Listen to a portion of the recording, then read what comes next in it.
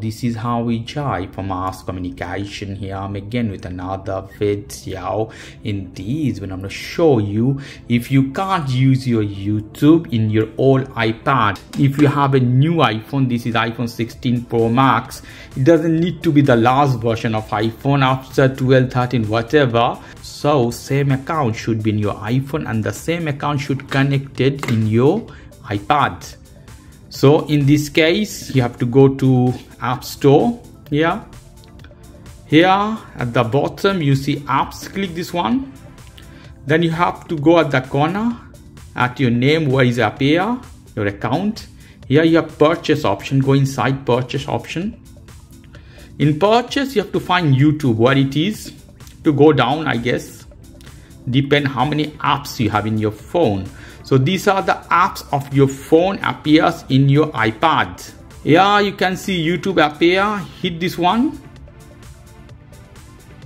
Download an older version of this app, hit download. It will take time, this is one way. Meanwhile it's downloading, we can go to Safari or Google Chrome, whatever. In Safari you can go to the page of YouTube, go inside. So in Safari you can use YouTube very easily. You see the videos are loading here. You can do something here at the top. You have loading button. I click that one. In loading button here you have different option. Add to home screen, this button, click this one. You have to hit add. You see YouTube works almost as an app here. You may not need this application. You can click this one, YouTube directly. It would work the same way. You can open any video the same way it will work. And let's see what happened to the app. It's loading still.